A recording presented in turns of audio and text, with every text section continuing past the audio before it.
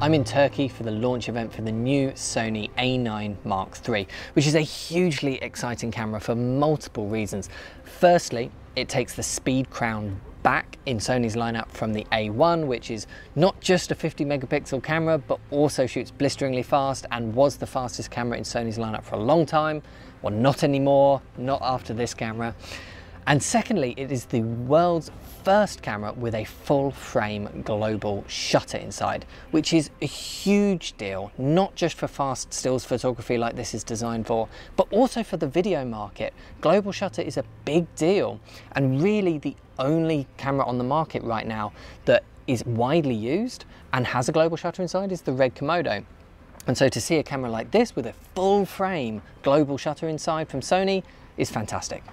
For those of you who aren't already familiar with global shutter sensors, what it essentially means is that it's reading the whole sensor at the same time. Nearly every single other camera on the market uses what's called a rolling shutter CMOS design, which means that the image is being read from top to bottom every time it takes a photograph or takes a frame of a video. Now, rolling shutter has got better and better and better, and there are some cameras out there that are incredibly fast, so you barely notice it at all. There are some cameras that really suffer though from artifacts like jello when it's handheld and distortion on fast panning. A global shutter gets rid of all of that. So you might see that when you're quickly moving the camera, you might see that when something in your frame is moving very fast, like a runner or a train going past or anything like that. You do run into these problems a lot when you're doing very fast-paced work. And so having a camera of this quality with a global shutter inside is hugely exciting, certainly for video, but really important for the types of stills work that this has been primarily designed for, like fast-paced sports and wildlife. So the still side of this camera is pretty insane, really. The Sony A1 was already pretty insane. It could do 30 frames a second with no blackout in the EVF. This ups that to 120, so 4 times faster still shooting, and that is in full quality. The full 24 megapixels of this sensor with full RAW or JPEG or HEIFA, whatever you want to shoot in, it can do it for a good few seconds at that super high frame rate. There are a few neat little tricks in order to make that 120 frames a second of stills easier to work with. The first is pre-record.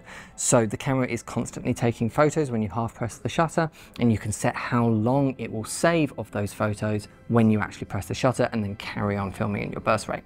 So say you're doing a fast action, say a punch, you can press your shutter at the exact point the punch hits, and then it will save a little bit beforehand, and you can carry on bursting with the mode afterwards with the 120 frames a second. And so you are guaranteed almost, as long as your timing is good, to really nail that shot, which is incredible. It also has a really nice little feature called continuous shooting boost mode. Now this is for if you don't want to, understandably, shoot in 120 frames a second all the time. You can be in a lower frame a second mode, say 15 for example, which is still very fast. And I remember my first experience of picking up a Canon 1DX Mark II that had 14 frames a second in it. It felt incredible to be taking photos that quickly. So looking forward to now to the 120 frames a second is pretty insane. But say you could be in that 15 frames a second normal medium frame rate and then hold down custom 5 while shooting, and it will boost it up to 120 frames a second. So to clarify, holding down the shutter, shooting 15 frames a second, you hold down C5 and it will up that to 120 frames a second while you're holding that button down. So you can be shooting, if something really fast is happening, you go, oh, burst mode, to make sure you're capturing it, which is really neat. On top of that, there's all the other Sony innovations that we've seen in recent cameras, like the AI autofocus tracking. It can keep subject in focus at that 120 frames a second stills, even when they're moving around quite a lot. It is very impressive what the AI tracking on this can do. Another smaller feature that is a really big deal for some still shooters is that the shutter speed can now be raised all the way up to 1/80,000. Now the A1 could do 1/32,000, so 80,000 is just incredibly fast. Okay, let's chat through the video functionality. Unlike on previous A9s, Sony haven't watered back the video side of this camera at all. They have really chucked everything they've got at this camera. It has a 6K sensor which will oversample for 4K video, and you can record that 4K video up to 60p when it's oversampled. It can go up to 4K 120, but you do lose the oversampling. However, the 4K 120 is not cropped at all, which is lovely to see, because on some Sony cameras, most of them in fact, you do get that little crop in when you engage 4K 120. So no crop whatsoever in 4K 120, and you get oversampled 4K video up to 60p.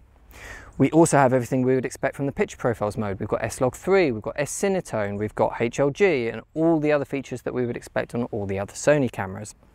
We also get the full suite of codecs. There's XAVC-S, XAVC-SI, XAVC-HS. One slight annoyance for me is the XAVC-HS, so the H.265 implementation doesn't go down to 25p or 30p, it's 100 or 50, which is slightly frustrating because I love to use H.265 with modern computers. It edits beautifully. I would love to have 25p H.265 in these cameras. That's the same on most other Sony cameras. None of them do it. I just don't understand why. Please, Sony, add that.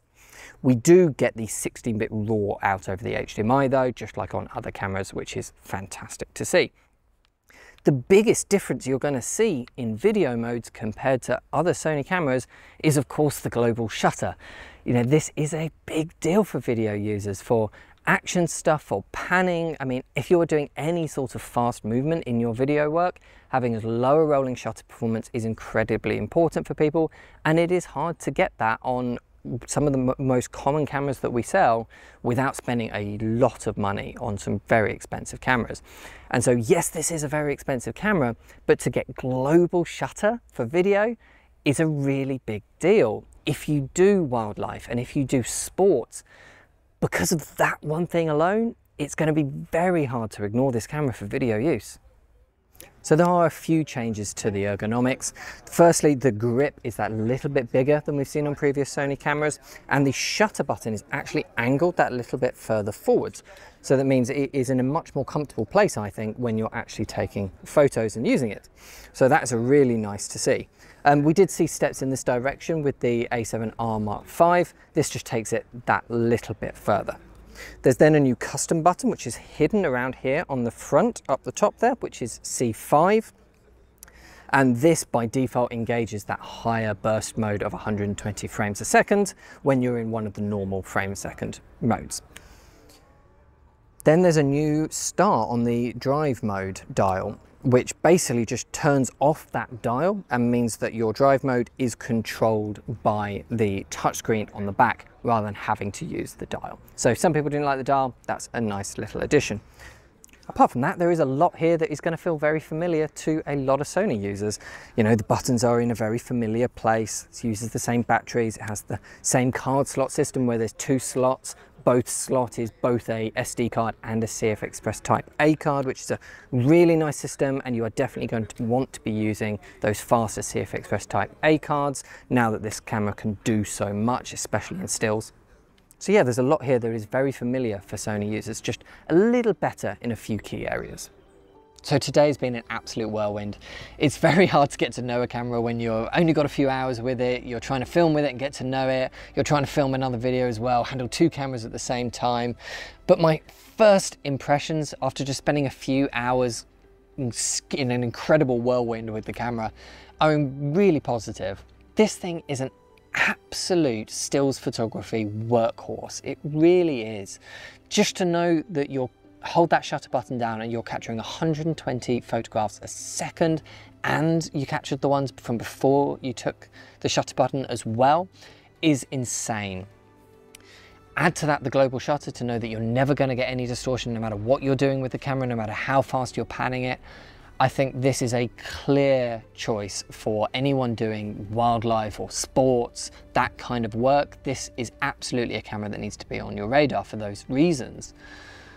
For video, I think it's a really interesting one as well. The global shutter, like I said at the beginning, is a massive, massive deal for video users.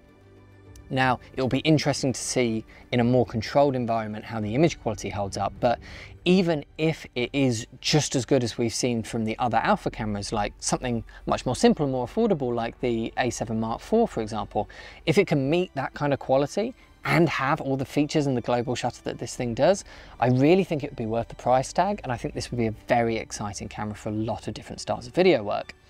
One thing that I think is absolutely missing from the camera right now is pre-roll for video. Just the same as we have pre-record for stills photography, it would be great if in video it recorded the second before you press the record button as well. Particularly for slow motion, I think that would really help this camera get picked up by people doing natural history work, anything wildlife, sports documentaries, that kind of environment, this camera would be perfect for. I also think because of the full frame global shutter, it's going to find a bit of a home amongst people that are doing any kind of fast-paced work. This is going to be a really interesting camera to see how much this is picked up by the market. But I think that's enough for today. It's been a really busy day, the first day with the camera. I hope this video has been useful to you. Pre-orders are now open down at ProAV, so the links to that are down below. Thank you very much for watching, and I'll see you in the next one.